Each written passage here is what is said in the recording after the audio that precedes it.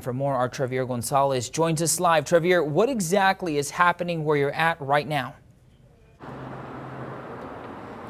Javier, we're at the corner of Carroll Lane and SPID. This was where Officer Alan McComb was killed a year ago today. Now, it was just right behind me where people were lighting candles and laying down roses in his honor.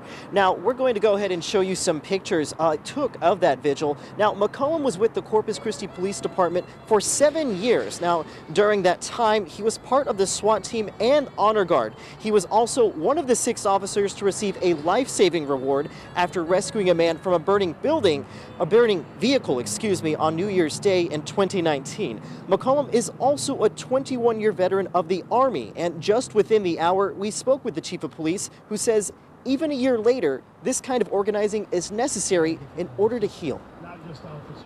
The loss of somebody like Alan, affects families and friends and police departments and communities, and it's important that we come and we pay our respects and tributes. And we move on, and that's what it's about.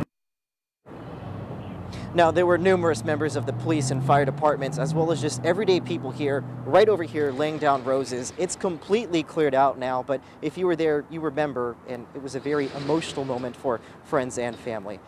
Officer McCollum was 46 years old. He's survived by his wife and 3 daughters. Reporting in Corpus Christi, Trevier Gonzalez, Chris 6 News. Javier. All right, Trevier, thank you so much. The Corpus Christi Police Department also took a moment to remember him today by highlighting Officer McCollum's end of watch.